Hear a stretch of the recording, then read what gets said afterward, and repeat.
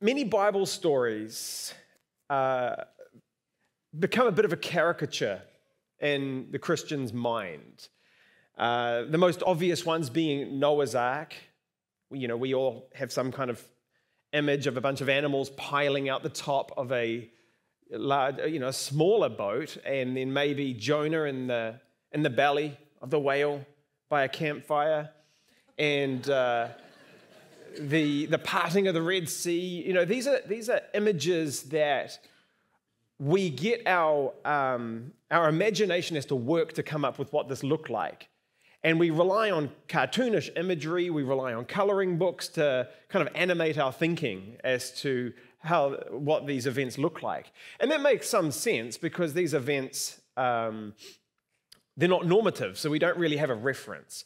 And the Christmas season has a lot of those stories. There's a lot of tradition and these pictures we have in our mind of what took place at the birth of Christ.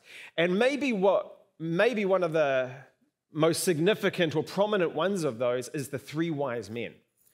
You have likely had to buy a Christmas card and you've stood there trying to select the perfect card for this person, which, by the way, is always anxiety for me. Do you guys stand at a card wall for like 20 minutes just stressed, don't know how to make decisions? Well, one of the most prominent ones that will likely have stood out for you is one of the three wise men, right? Three guys on three camels wearing fabulous attire, and they're carrying three little trinkets or little gifts for Jesus, right? That's the picture we all have.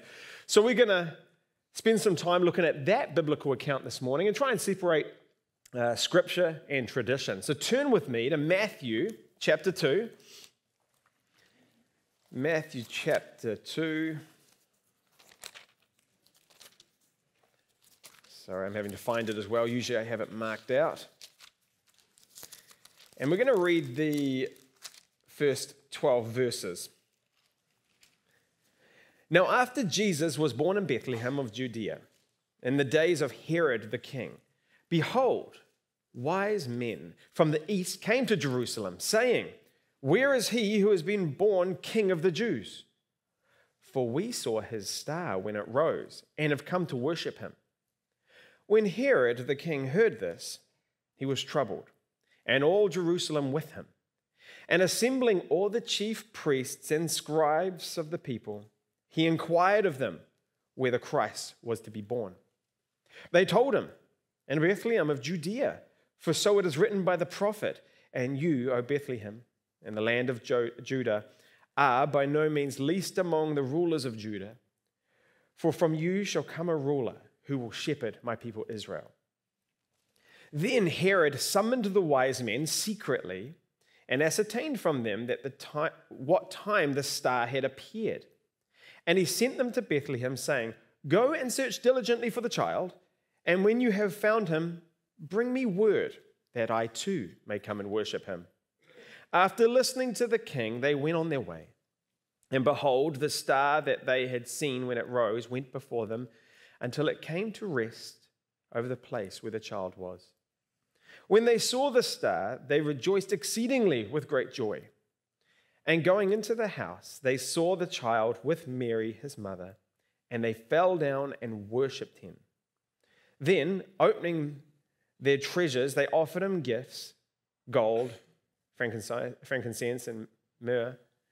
And being warned in a dream not to return to Herod, they departed to their own country by another way.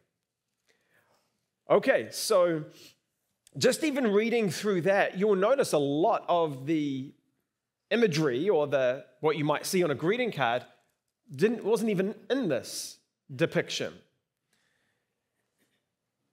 Now, I think most of the assumptions regarding these guys and how they fit into the biblical account, I do think it is incorrect. And I think you miss out on some really significant and rich parts of this story, which we're going to spend some time with this morning.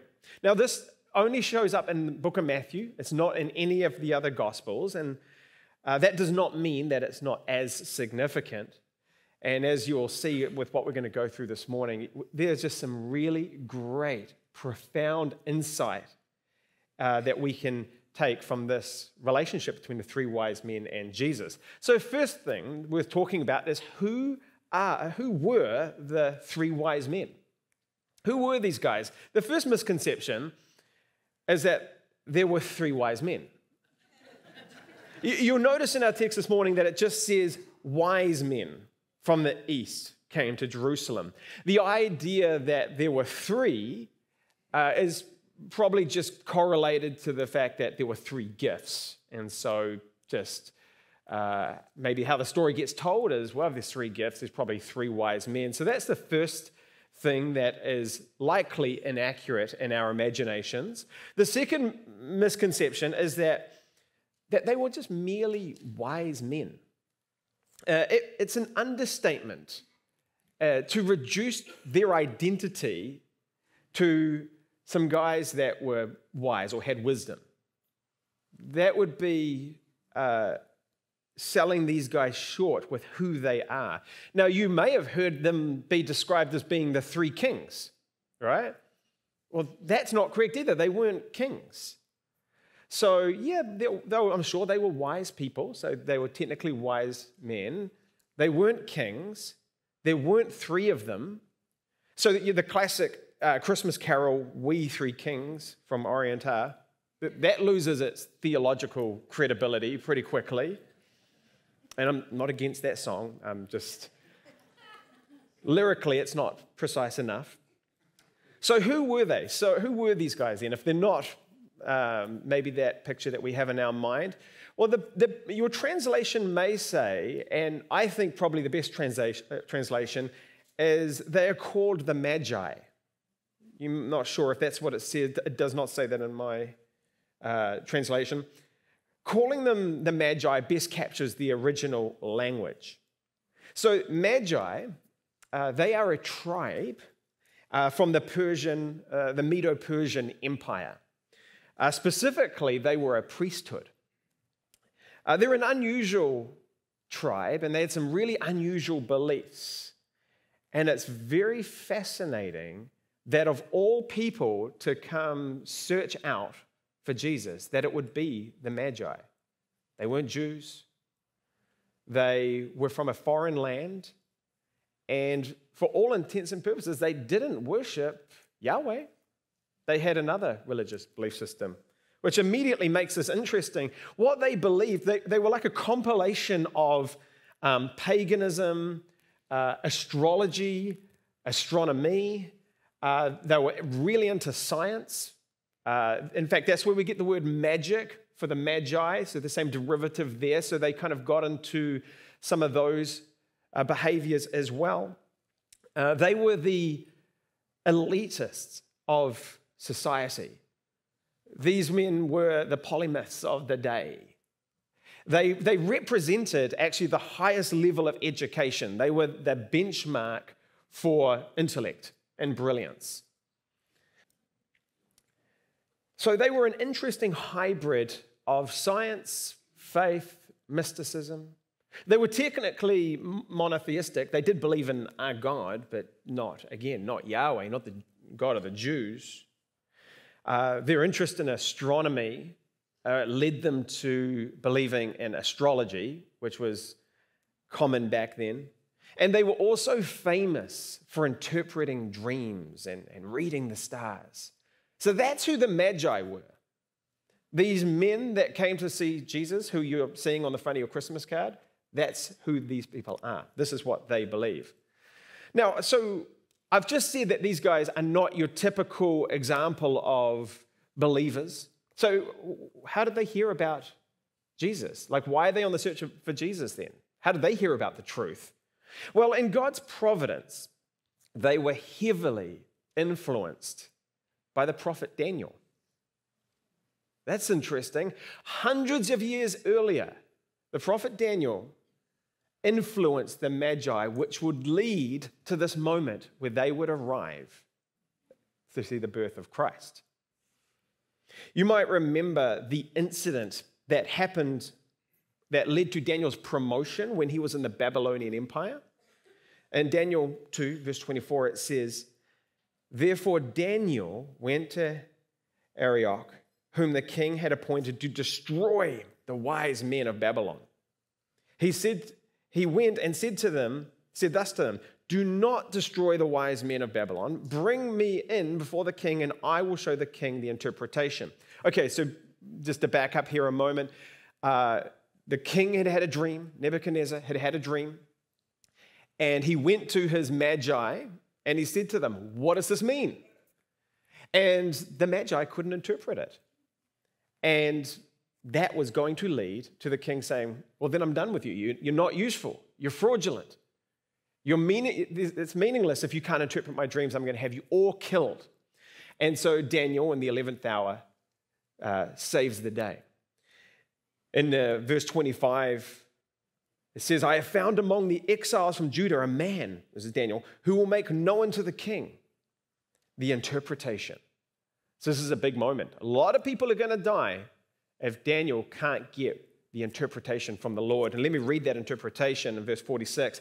"Then King Nebuchadnezzar fell upon his face and paid homage to Daniel and commanded that an offering and incense be offered up to him. The king answered and said to Daniel, 'Truly, your God is God of gods and Lord of kings, and a revealer of mysteries, for you have been able to reveal this mystery.'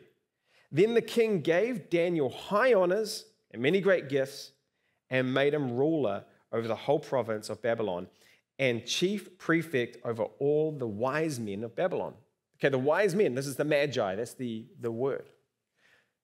So this is how the words of Daniel are going to find root and be instilled in the hearts of the Magi, that hundreds of years later they would know to come looking for the King of Kings.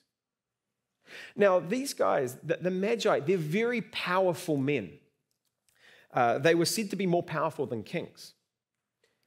This is fascinating to find out that the Magi, well, these are the ones that appointed and deposed kings. These are the ones that sanctioned and signed off and said, "Yes, you can be a king, and you are no longer going to be a king. You'll be relieved of your duties." That's how powerful the Magi were. They held kings accountable for their actions and for their decisions. They were tremendously powerful, and they were tremendously wealthy as well. So they had a lot of political power. So considering their wealth and their power, you can safely assume that there weren't just three of them meandering their way from the east to try and find a baby in a manger. There were likely hundreds of people in this caravan. This entourage would have had a tremendous amount of servants, they would have had security, they would have had a whole lot of people with supplies coming with them. This was not just three random noblemen doing a little business trip out to Bethlehem. This would have been a tremendous caravan of people, powerful people. And they wouldn't have been on camels. They would have been on Persian steeds. So I know this is a little bit of a disappointment to find out there weren't three of them. They weren't kings. They didn't have camels. And they weren't carrying these little treasure chests, those little trinkets that I think we all have that imagery in our mind. Because I think to imagine that is to reduce this whole story to a level of a little bit more insignificance. Now, the king in the original language is capitalized, so it says when they're looking for a king, it says, "Where is he who has been born king of the Jews?" In the original language, that's in a capital case. They're not looking for a king. They are looking for the king. They are looking for the one that Daniel spoke of. They had come to confirm, affirm, and bow down to the one true king. That's a big deal. One article I read, and I couldn't verify this, so I hesitated sharing this with you, but one article said that At the time of the Magi's pilgrimage to find Jesus, the Medo-Persian Empire was actually without a king. Their king had just been deposed previously. King Phraates had just been relieved of his duties, or he had died. It wasn't clear in the article. And if that's true, that's just fascinating that they're in search for a king. The Magi are kingmakers. That's what they do. These are the people that say, "You're king, and we can confirm and appoint you into kingship."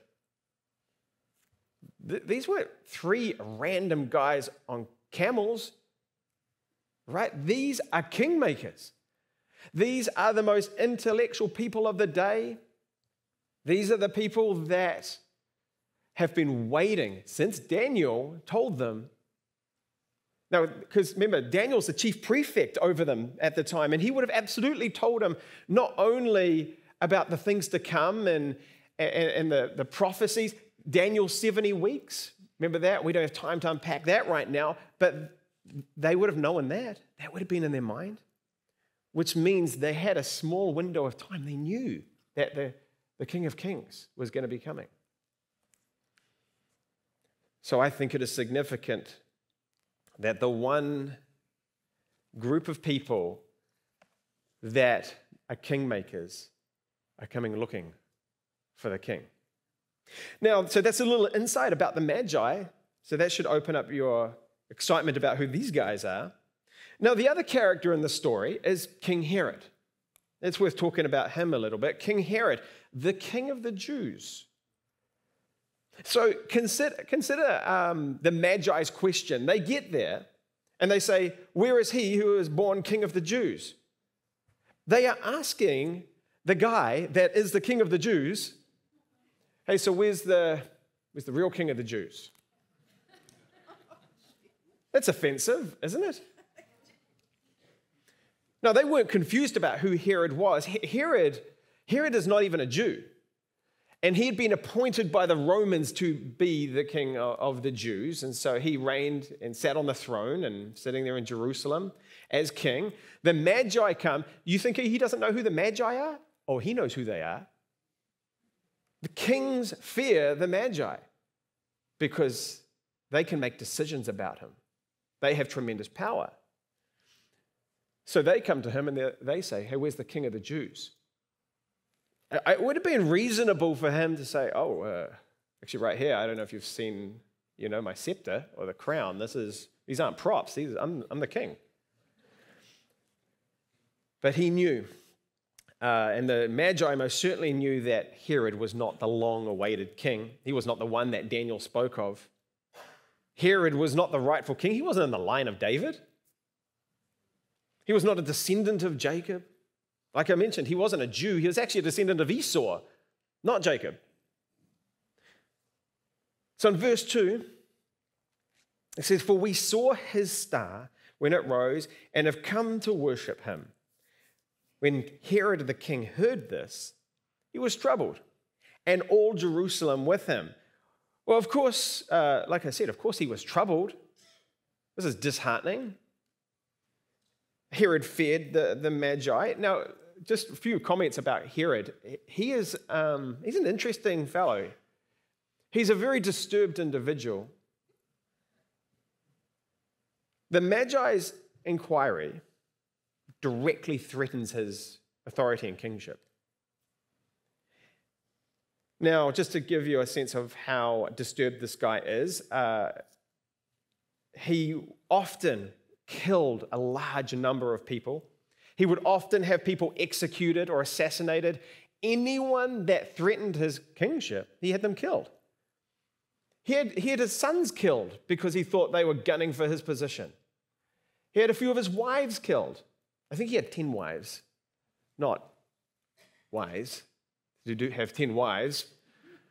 Not wise to kill them off either. So this guy is an absolute psychopath. This guy's a maniac who's killing off wives, he's killing off his sons, he's killing off anybody that threatens his kingship. Now, why were Jerusalem? I mean, that speaks to why Jerusalem, because it says that, and Jerusalem were troubled with him. Well, I think Jerusalem knew exactly what it meant. It meant that any time that someone threatened his throne or his kingship, he went on a killing spree. Oh, I could imagine when the Magi rolled into town, came in, looked at King Herod and said, where's the king of the Jews? I think everybody in Jerusalem braced himself for impact. Oh no, this maniac, he's killed his sons and his wives. Now what? And that's exactly what happened in Matthew 2, verse 16. A few verses later, it says, Then Herod, when he saw that he had been tricked by the wise men, became furious, and he sent and killed all the male children in Bethlehem and in all that region who were 2 years old or under, according to the time that he had ascertained from the wise men. That's a big deal. It truly is a psychopath. This is sometimes called the massacre of the innocents. Sometimes this is referenced to. Now, we shouldn't be surprised that he went out and then just slaughtered all the kids. He killed his own children. You think he has any qualms killing someone else's kids? Not at all. So this should give you a real sense of who Herod is. In fact, the Roman Emperor Augustus reportedly said this of Herod, you're better off to be one of his pigs than to be one of his sons.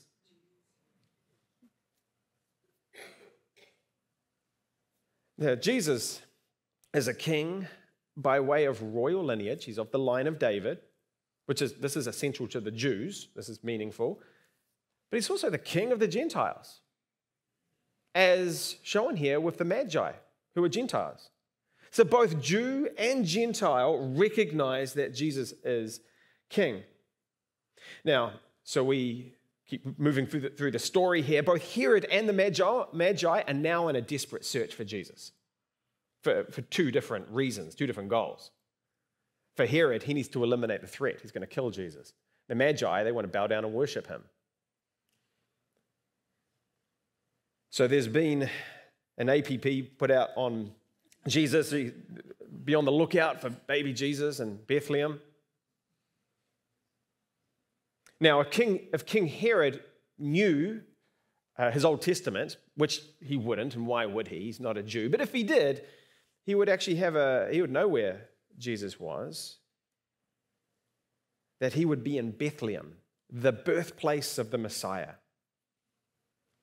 The third part of the story is Bethlehem is the birthplace of the Messiah. So in our text this morning, verse 4, it says, And assembling all the chief priests and scribes of the people, he inquired of them whether Jesus was to be born. They told him, in Bethlehem of Judea, for so it is written by the prophet, And you, O Bethlehem, in the land of Judah, are by no means least among the rulers of Judah, for from you shall come a ruler who will be a shepherd to my people Israel. So Herod, not knowing where he could find Jesus, gathers together the who's who of the Jewish community, the Pharisee and the scribes, and he asks them, so where can I find them? Where can I find this Jesus character? And they answer him correctly, citing Micah chapter 5. Fantastic prophecy scripture here. Micah chapter 5 verse 2. Note this down because it is one of the most prominent prophecy scriptures. It says, But you, O Bethlehem, who are too little to be among the clans of Judah, from you shall come forth for me one who is to be the ruler in Israel, whose coming forth is from of old, from ancient days. So the Magi are likely aware of this verse. Chances are Daniel told them this verse. Daniel sharing the prophecy about the king that will one day come. And he likely told them, according to Micah, he's going to come out of Bethlehem. And now, I'd say that the Magi, who maybe are without a king, they're aware of Scripture to some extent here, and they've seen some kind of a star. So why didn't they go to Bethlehem? They went to Jerusalem. I think maybe, I don't know this for sure, I think my thought is they were following whatever the star is, and they're heading that direction. I think on the last leg of their trip, it made sense. Go to Jerusalem. Because who are they looking for? They're looking for a king. Where is the king going to be? In the capital. It's going to be at Jerusalem. It's where the temple is. It's where the throne will be, the throne of David. So it is completely reasonable that they went to Jerusalem. And that's why they crossed paths with Herod. Let's talk about that star for a second. What was the star of Bethlehem? Have you guys wondered that? And has your imagination come up with something for that one as well? Well, this next little section here will confuse you a little bit. So that's something to look forward to right now. Verse 2, where is he who has been born King of the Jews? For we saw his star when it rose, and we've come to worship him. Well, there have been many explanations that have been proposed as to what this star is. There's lots of theories and perspectives about this phenomenon. Maybe you've heard this one, Johannes Kepler. You may have heard of Kepler, the 17th century mathematician, astronomer. He proposed that this was a cosmic event called the conjunction of planets. So he thought that what the Magi had seen was an alignment of Saturn and Jupiter. You may have even heard Jupiter be referred to as the king planet. So according to Kepler, 7 BC, these two planets aligned, and that would have produced a really bright, dramatic, illuminating light. So I know that's what he believes the Star of Bethlehem was. And that's an interesting thought because it kind of reconciles with astronomy and science. That could be it. Especially because in first century astronomy, they didn't discern between planets and stars. From their vista, they just look up and it all looks the same. In fact, they called planets wandering stars back then. So that's one thought. Another theory is that the star was only experienced in the minds of the Magi. Maybe. I don't think this is a very useful explanation, or I feel like it's an unnecessary explanation. I don't think there's a need to reduce this event to some kind of personal manifestation. So of course that's possible, but I don't know why that would be the case. So I don't think too much of that thought. A popular view among theologians is that it was not a star. Rather, it was the Shekinah glory of God. In Luke 2, verse 9, we read about the shepherds' encounter with the angels, and it says, the glory of the Lord shone around them, and they were filled with great fear. So it's thought that maybe it's that same glory that the shepherds saw. In Matthew 24, it describes the second coming of Christ, and it says, they will see the Son of Man coming on the clouds of heaven with power and great glory. And so the thought is that Shekinah glory that we see throughout the Old Testament, what we see, what the shepherds saw, maybe what we'll see at his return, that blazing glory of God, was that the star? Maybe. I mean, that's a pretty good thought. Some respectable theologians hold to that view. Now, the details at the end of the day aren't overly important. The journey is second to the destination for this story. So I don't know if I've just confused you a little bit about the star. I think it's totally fine to think that it is a literal star. It's fine to think that it could be the Shekinah glory of God. It's fine to imagine that God manifested a star that guided the Magi to Bethlehem, and however that happened, it doesn't really matter. But again, it just plays to some of the tradition and the true scripture, or what is actually scriptural. So that's just food for thought. And then the fifth part of this is they do arrive. They do find Jesus. Behold, the Son of God. In verse 11, it says, and going into the house, they saw the child with Mary, his mother, and they fell down and worshipped him. Then opening their treasures, they offered him gifts, gold and frankincense and myrrh. And of course, being warned in a dream not to return to Herod, they departed to their own country by another way. Okay, so the other misconception here is that they visited Jesus in a manger. So that's likely not the case. Mary and Joseph likely didn't spend more than a day or two in the manger. I'm sure they relocated to better accommodations. And then you'll notice there in verse 11, and going into the house.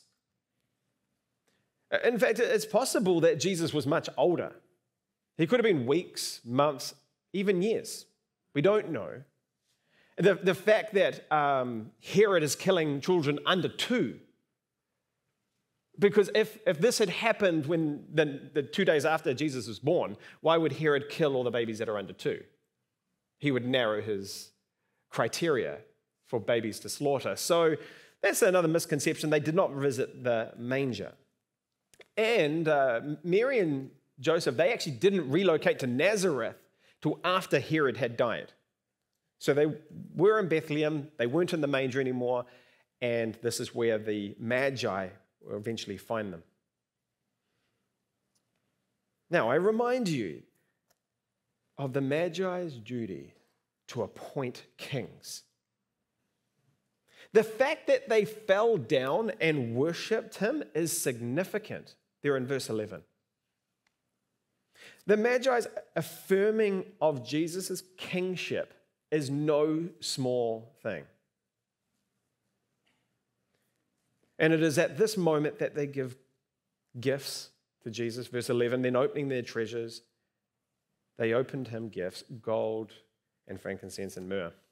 Let's talk about those for a few moments there. So again, there are many theories about the significance and the meaning of these gifts and why these specific gifts. They feel a little bit random and not super practical possibly, like maybe a donkey car seat system would have been better, or diapers or something, right? There might have been something a little bit more practical. What is the significance of gold, myrrh, and frankincense? Well, unfortunately, the Bible doesn't expressly tell us the significance of this. However, history and tradition, they do give us some insight into the practical and symbolic meaning of these specific gifts. So with gold, obviously it's a precious metal, and it was used to signify kingship and royalty. That's no surprise. Gold was reserved for the wealthy, for kings, for dignitaries, etc. I will say there was likely not a small amount of gold. Think about it. The Magi, think about their trip. Think about how much of an event this is for them. Think about how wealthy and powerful they are. Think about the fact that they're coming with a gift for the King of Kings. It was possibly a lot more gold than we would like to imagine. Now, these are just some of my comments. This is not theologically anything. Might be true, I don't know. But in those days, it was customary to bring to even just like a low-profile king, who Jesus is not, and they know that Jesus isn't. But just even for a low-profile king, it was customary to bring about 120 pounds of gold. That's a lot of money now. Back then, one scholar estimated that that's worth about $5 million. Now, I'm not saying that Joseph, Mary, and Jesus received a family fortune and hit the jackpot or multi. This is not a prosperity teaching. That's not where this is going. But I want us to get into that scene and realize that they've just finally, after hundreds and hundreds of years of what Daniel had talked to them about, have finally arrived. They followed a star. They looked at Scripture and they get there. And there's hundreds of them. These gifts, they're probably generous. It was not a minute amount, and I know we'd all like to think that Jesus was poor, and maybe that's sometimes the way it's depicted to us, but the chances are that Mary, Joseph, and Jesus were just given large sum of gold. Now, frankincense, that's like a gum-like substance that is extracted from a frankincense tree. It has a very desirable aroma, and it was the preferred fragrance of kings. Again, we see some significance there. They're giving a gift to the king. And again, it was expensive. It was imported from Arabia, usually. It was very hard to fabricate. It was very hard to access in Israel. So it was a costly product. And then, of course, there's myrrh. And this is an ointment. And probably most of you have heard that this is used in the embalming process back then. But it was also used for expensive perfume. So myrrh and frankincense, they also have a lot of medicinal value as well. And some people go a little bit far, I think, projecting onto the significance of these gifts to now infer that there are certain ailments that Mary and Joseph had, and I don't know, you can take this whole thing too far a little bit here.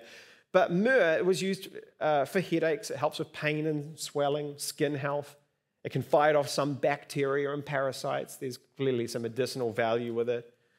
Frankincense as well had a variety of medicinal and cosmetic qualities. In fact, it's very effective in treating inflammatory disease. So maybe these were necessary gifts for Jesus and Mary for health reasons. I don't know. I actually think it's a little bit silly to jump into those kind of conclusions. So concerning the deeper meanings of what these gifts could mean, I think the overarching significance of these three gifts is that they are commensurate for a king. That's the big point. These are three gifts that if you were going to visit a king, this is what you'd bring. Gold, frankincense, myrrh. It's significant, it's rare, it's expensive. So I think that's probably the best place to camp out with their significance. Although if we do look back through Scripture, these items do seem to have some significance, some spiritual significance. There seems to be some value of it. Obviously, gold was used in the temple. It was used in the Ark of the Covenant. It was used for, the utensils and in the palace. And so gold clearly, I think, has some significance in the Old Testament. But frankincense was one of the chief ingredients in holy anointing oil. It was used by the priests for incense. Now, incense in the Bible from the Jews was always offered to God, only God. It says in Exodus 30, verse 34, it is not for the people, that it was for God. So I don't know, there's some significance there because the one thing that they offer to Jesus is the one thing that's used in the incense, which is only offered to God. And of course, Jesus is God. So I think this all plays into the potential significance of these gifts. Myrrh, because it's used in embalming the dead. Some speculate that that was like a prophetic foreshadowing of the death, burial, and resurrection, the sacrifice of Christ. I'm not too sure about that. But either way, the men that appoint kings, the kingmakers, have arrived with gifts that are always given to kings. So the Magi, these three guys that you see on your Christmas card on camels with turbans, they're pretty significant to the Christmas story. It's another layer of scriptural evidence or to endorse the significance of who Jesus was, that he really was the Messiah. So much so that as, for all intents and purposes, pagan guys that believe in random stuff held on to the words of Daniel, found Jesus, and fell down and worshipped him and gave him the gifts that you would give to a king. So every time you see a card with three guys on three camels carrying three gifts, wearing flamboyant attire, you'll be reminded that the highest earthly authority that appointed kings bowed down before Jesus. I invite the worship team up as I share one last thought here. The Magi's journey, it speaks of how different everyone's search is to Jesus. These guys traveled 800 miles on a horse. If the average walking speed of a horse is 3 to 4 miles per hour, these guys were sitting in the saddle for 3 to 4 weeks to get there. They must have had some conviction here about this. Those words of Daniel must have just stuck in there. That star, whatever it was, they went after it. And their journey, their background, they weren't brought up, raised in a Christian home. They took the long road to get there. You think about the shepherds. Their journey to Jesus was different, wasn't it? They were just up the road, maybe a day or two's travel. They were Jews. They were waiting. And it was a little bit more ambiguous. The angel showed up and just spelled it out for them. Told them what had happened and where to go, what to look for. That was their journey. The Magi had a very different journey. You know, also what this reminds me of? To never underestimate the impact our words could have on somebody. Do you think Daniel knew? When he was prefect over the Magi and he's kind of giving a briefing and he says, hey, listen, this is what the Lord has told me, that there is going to be one, he's going to come. And he would have shared the prophecy of the 70 weeks. He would have shared Micah with them, and he would have shared God's word with them. And these Magi are kind of thinking, okay, we're only listening to you because you're appointed over us and you interpreted that dream and we all didn't die. So we'll listen. But God's word held in their heart for hundreds and hundreds of years, and eventually they came to Christ. And it is a great reminder of the seeds that we plant and the words that we say and the truths that we state. So often when we do share God's word with somebody or we do tell them about Christ, it's kind of unknown or unseen how it all plays out. You set this ripple effect and then we just trust that God's in it somehow.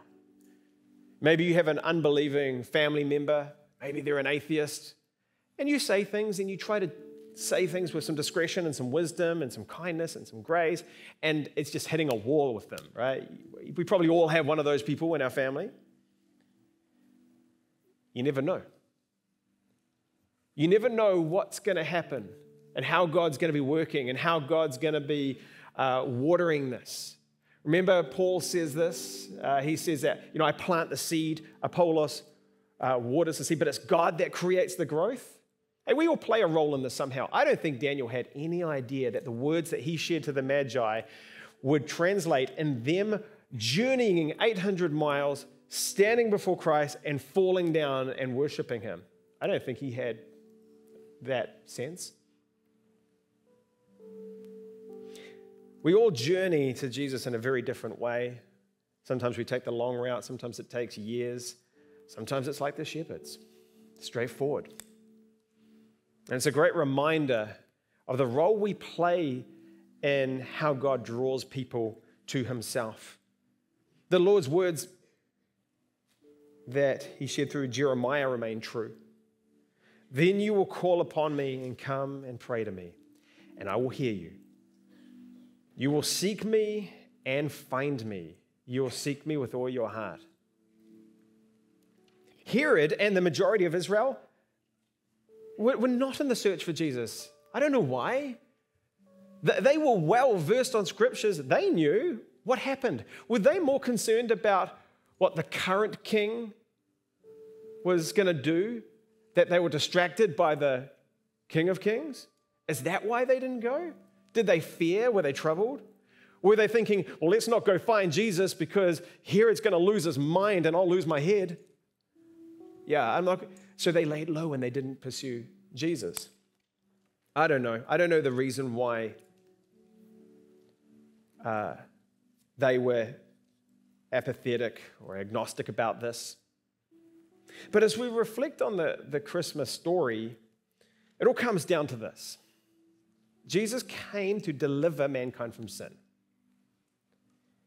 And we are either the Magi in the story or we are Israel. We either ignore it and get caught up with what's going on in this world, or we journey to Christ, we accept that he is King of Kings, and we worship him. This only plays out two ways. We either accept or reject Jesus Christ. And it would be a shame to go through the Christmas season and not remember that that is the apex or the pinnacle of this whole thing.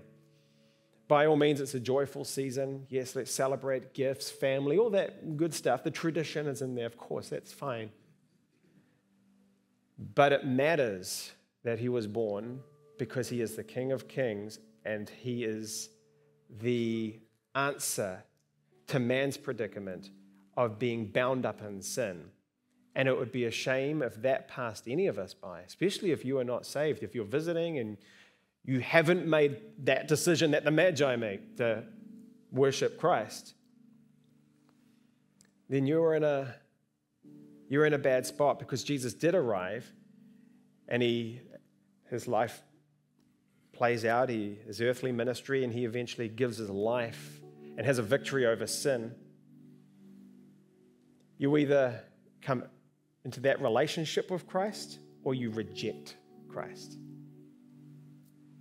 And so that is the Christmas story. And I would encourage you, if you are that person that hasn't made a decision for Christ, or you don't know where you're at, then after service, we will have some prayer people up front. Casey will be up here as well, and I would encourage you, come up to the prayer team and say, yeah, I celebrate Christmas and I celebrate Jesus. Can you pray with me and point me in the right direction here? I'd really encourage you to do that. Let's pray. Father God, I just want to thank you for the Christmas season. It is such a beautiful season just because of the joy and the community and family, time together. But we do direct our mind to you for a moment and recognize that you came for a purpose. That God, you sent your Son. And it is all because of what happened thousands of years ago in the Garden of Eden when sin entered this world and man could not stand before a holy God. And so, God, we are thankful for that. May we take joy in the hope of salvation that we have in you. That hope arrived. And so may, as we close in a worship song, may we sing to you as a genuine extension of thankfulness and praise and honor, just like the Magi had when they stood before him. And we pray for this in your name, Jesus. Amen.